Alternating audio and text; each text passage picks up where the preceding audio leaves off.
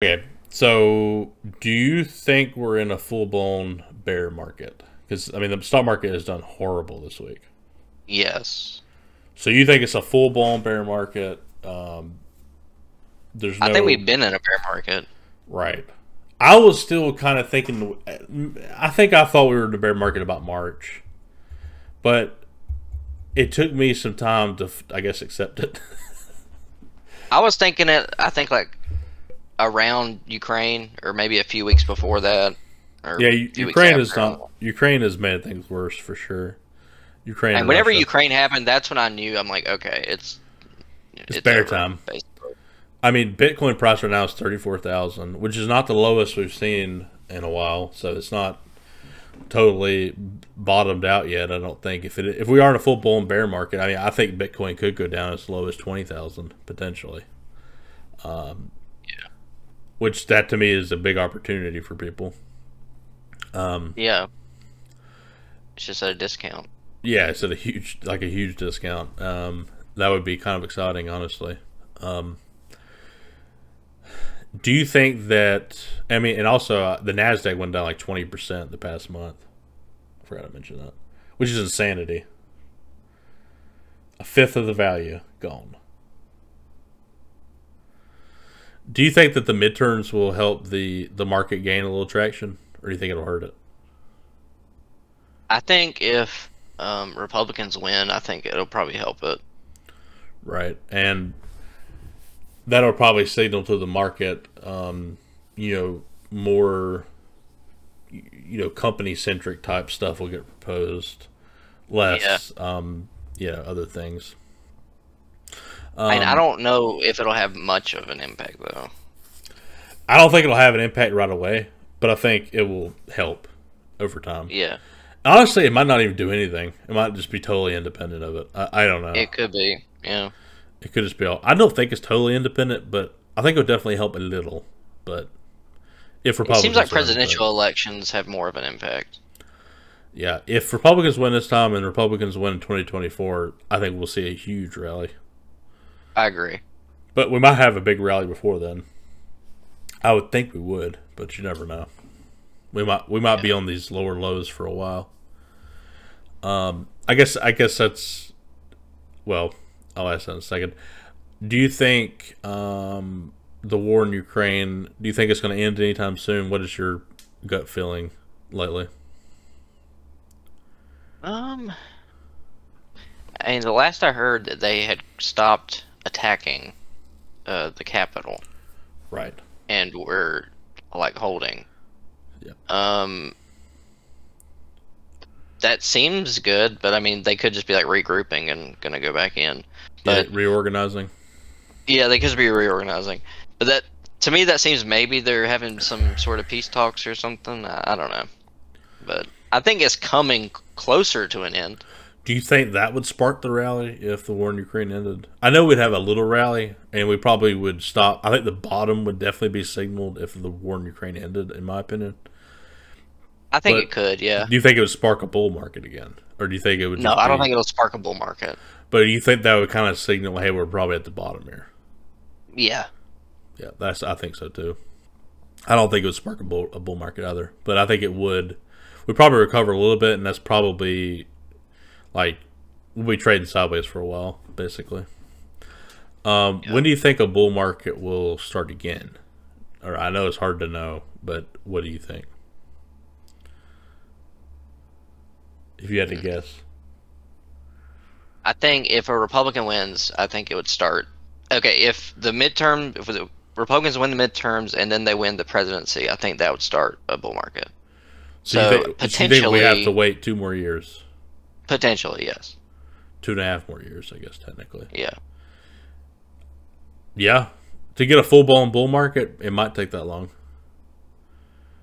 Yeah, but I mean, if you believe in the market and you believe in long term growth, then you should be looking at this as stocks are on sale and you should be loading up on yeah, them.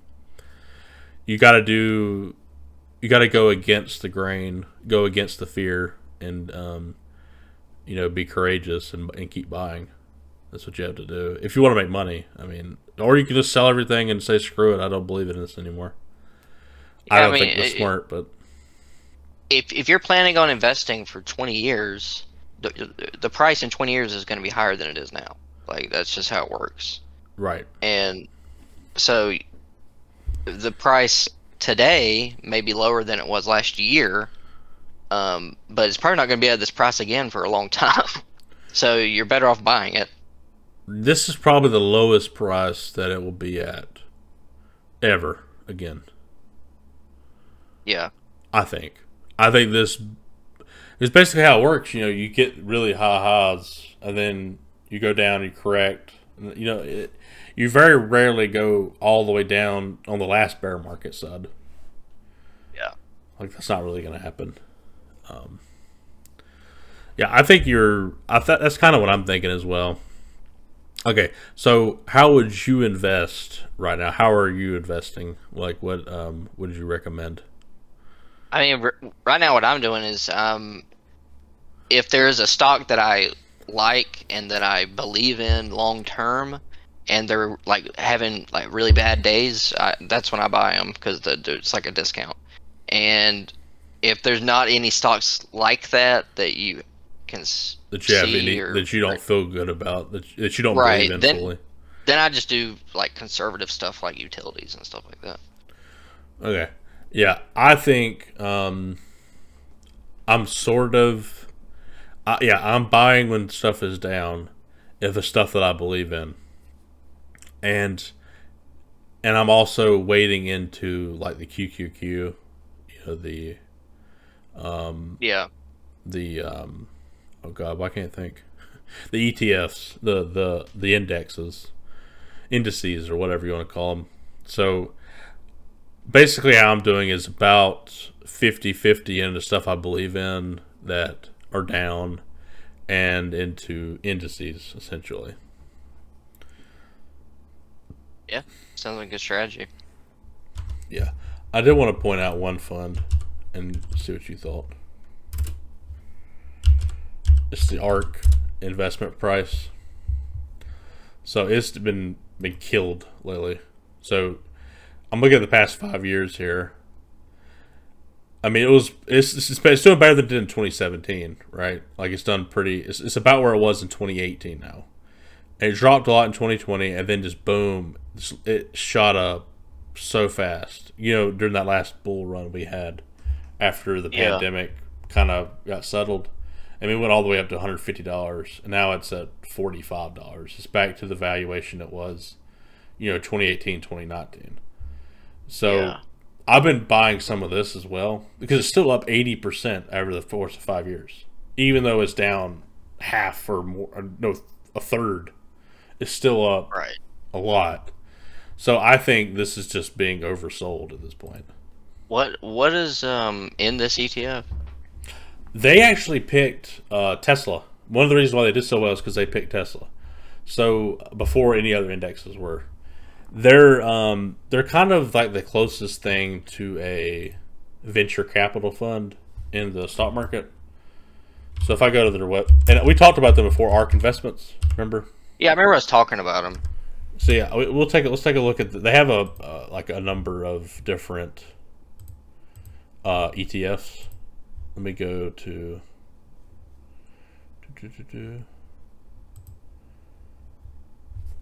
I should do this ARK fund. Here we go. So this is their main flagship one. It's ARK Innovation ETF. So you get kind of a wide range of what they're wanting to do. They have more focused funds, some that are in robotics, some that are in space, and more focused ones. 3D printing is one too. So those are even more risky, I would say, because it's very specific. So you have to really believe in that particular market. But their biggest weight is still in Tesla. But they bought it way earlier, which is why I think they had the meteoric rise. Their second is Roku, which I think that's kind of questionable. But Zoom, which is very popular. Coinbase, Block, which is Square, that's the Cash App. Exact Sciences, which I think they're doing innovative things in genomics. Teladoc, which is like a healthcare company that's more into the the video stuff and trying to make it more. You don't have to go to the daughter's office as much. Unity software. Right. I don't know if that has anything to do with the gaming thing. I'm not really sure. Seems like it. I don't Twilly. know. I'm not sure what these other two companies are, to be honest, and they have more than that though. But yeah, that's like their top ones. It definitely seems like a riskier ETF. Oh, yeah. I don't think you should just buy this ETF, but I think it's one of the reasons why I like it is because it's got companies that you don't see in the other indices. Yeah, that is a unique grouping. Let me actually open up. Let me try to get their whole ETF up. Okay, so I got their whole ETF. Oh yeah, DraftKings. It's kind of interesting. Shopify, Spotify. I like Spotify. Robinhood. I like Robinhood. Roblox. They got some of the standards too. What standard one do you see? I misread it. Which one did you see? I'm sorry. I thought I saw Meta, but maybe I misread. They used to have Meta. They actually sold Meta a while ago because they wanted to invest in some other stuff. So they lean more risky. They lean more risky. Yeah. But they're most heavily weighted in Tesla, which is always good, especially nowadays. And they're the ones who are predicting it to 5x over the next 5 years. So that they do a lot of research into each one, and they're very each of the people that do this research into them, they're not like MBAs. They actually are coming from the place that they're researching. Like they have genomic people who are researching genomics, and they have different folks who are very specific to each one, researching each of these companies, which I think is a good thing. Yeah. So that yeah, I mean, when you see that performance, I'm not saying that'll happen again, but it's definitely oversold. I feel like. Yeah, it seems that way. That's why I'm putting some in here too. Like instead of me buying more Robinhood, which I believe in the long run, I've been buying some of this because it's like risky but less risky than that because you're getting a lot of other stuff.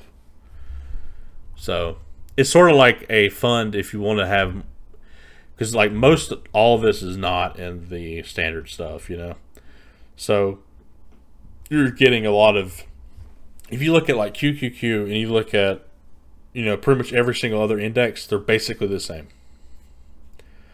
Which so if you're buying funds, you basically can just buy QQQ or buy any of the other funds. They're all about the same. So I guess that's why I kind of like this, because you get a little more risk in case there is that huge parabolic movement. It gives you some more potential upside. Exposure to that potential. Right, because you're not getting that in the QQQs. You're not getting that in the other funds at all. Yeah. So just something That's an interesting ETF. Yeah. And they have other ones too that are more specific. Those are more risky, I would say. So you probably just want to get the full scale one because it's broad. It's not just financial. It's not just, so it's genomics, but you can get even more specific, which is probably more risky.